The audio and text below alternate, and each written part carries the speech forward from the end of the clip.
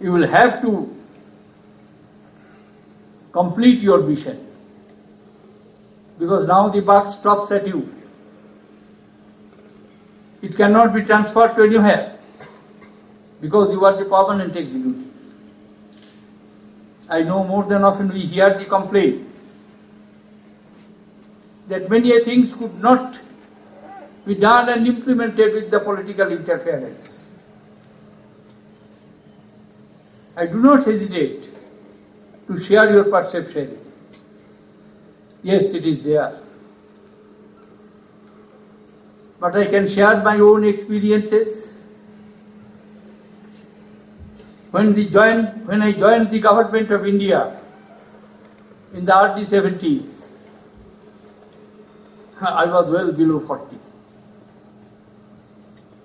And I had secretary in the Ministry of Finance, one Mr. Menon. He of course belonged to Indian Civil Service, had an excellent academic career, and in my naivety of young age, one day I asked him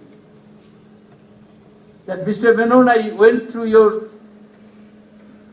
career profile and I find it is an excellent academic career. I am far away from that standard.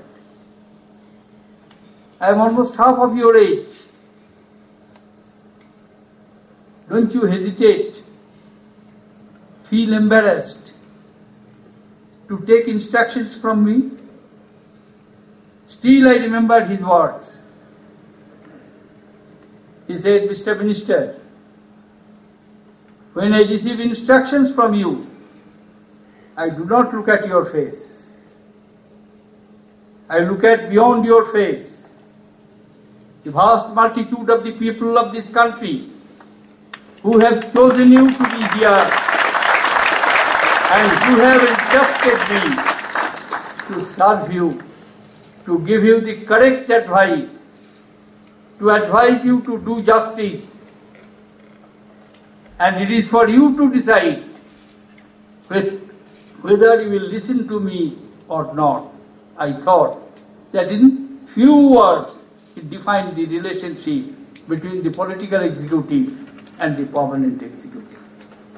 I most respectfully submit to the very senior officers.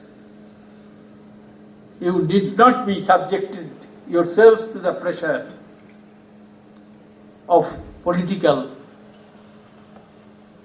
interference.